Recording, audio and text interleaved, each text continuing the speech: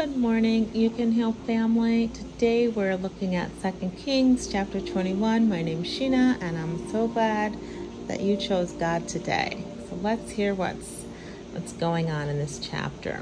Manasseh was 12 years old when he became king. Now remember, this is King Hezekiah's son. So Hezekiah did right by the Lord.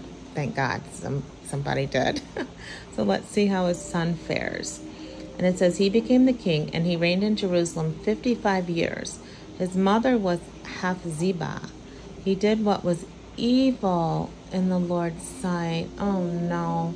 Imitating the detestable practices of the pagan nations, whom the Lord had driven from the land ahead of the Israelites.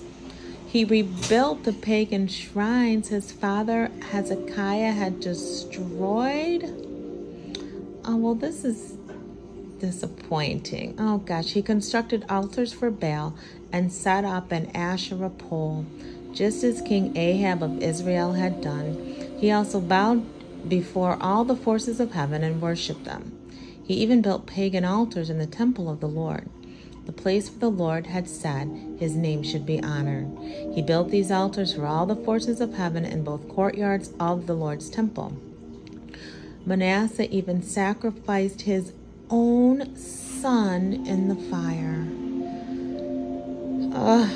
This is just bad, right?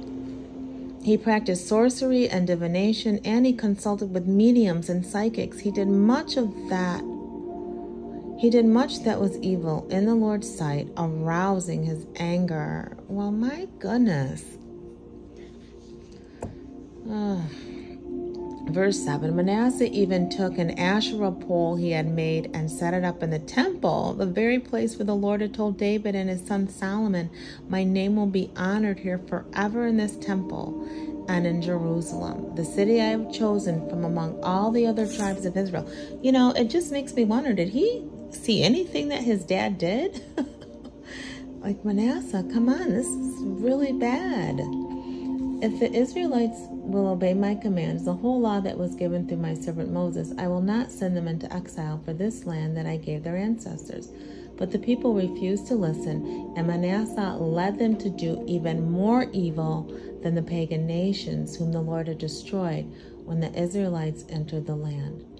Verse 10, Then the Lord said through his servants the prophets, King Manasseh of Judah has done many detestable things. He is even more wicked than the Amorites who lived in this land before Israel. He has led the people of Judah into idolatry. So this is what the Lord, the God of Israel, says. I will bring such disaster on Jerusalem and Judah that the ears of those who hear about it will tingle with horror. I will judge Jerusalem by the same standard I used for Samaria and by the same measure I used for the family of Ahab. I will wipe away the people of Jerusalem as one wipes a dish and turns it upside down. Now, what a visual if people don't use their dishwasher, you know, and you wash a dish and you turn it upside down. That means you're done with that dish. Like, such a word picture. Verse 14 says, Then I will reject even those few of my people who are left, and I will hand them over as plunder for their enemies. For they have done great evil in my sight and have angered me ever since their ancestors came out of Egypt. It says in the commentary for verses 1 through 18 of this chapter, Manasseh's reign is presented as the blackest period in Judah's history. She was more sinful than the pagan nations driven out of Canaan during the Israelite conquest. Yeah, this is pretty sad. So the next section is political situation under Manasseh. Verse 16. Manasseh also murdered many innocent people until Jerusalem was filled from one end to the other with innocent blood. This was in addition to the sin that he caused the people of Judah to commit, leading them to do evil in the Lord's sight. Verse 17, the death of Manasseh. The rest of the events in Manasseh's reign and all his deeds, including the sins he committed, are recorded in the book of the history of the kings of Judah. When Manasseh died, he was buried in the palace garden, the garden of Uzzah. Then his son Amon became the next king. So let's see what his son did. So in verse 19, Amon was 22 years old when he became king, and he reigned in Jerusalem for 2 years. His mother was Meshullemeth, the daughter of Haruz from Jotbah. He did what was evil in the Lord's sight, just as his father Manasseh had done. He followed the examples of his father, worshiping the same idols that his father had worshipped. He abandoned the Lord, the God of his ancestors, and he refused to follow the Lord's ways. Then Amon's own servants plotted against him and assassinated him in his palace. But the people of the land killed all those who had conspired against King Amon, and they made his son Josiah the next king. The rest of the events in Amon's reign and all his deeds are recorded in the book of the history of the kings of Judah. He was buried in his tomb in the garden of Uzzah. Then his son Josiah became the next king. You know, you can heal family after listening to all these kings, and thank God King Hezekiah was a breath of fresh air, but it just makes us want, it should make us, well, it makes me want to do the right thing, right, and want to follow the Lord.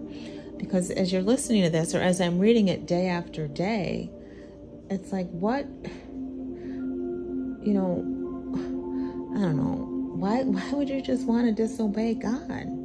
He brought them out of the land of Egypt, you know, and people still just want to be evil and just do things that aren't good. Yeah. So that's that's that. Now I'm going to ask you to like the video, subscribe, and hit the notification bell. I know it was kind of depressing read, but let the lesson be like, let's do the opposite. Let's do what's good and pleasing and right in the Lord's sight, even though we've been hearing this day after day. So that's the end of chapter 21, and we'll come back with chapter 22. We're almost done with 2 Kings, you guys. I think about 4 more days. So you're doing great. Thanks for listening. And a shout out to Chrissy Sam, who's getting up pretty much every morning the last week or so and walking and exercising. So that's really good. And yeah, I just wanted to mention that because normally she leaves in the comments that gets her day started with me really early. So that's wonderful. All right, keep going, Chrissy Sam. Thanks for all of you for listening today. We'll be back tomorrow. Always remember, true healing begins with self-love. Why? Because God is love and he lives on the inside of you. Bye.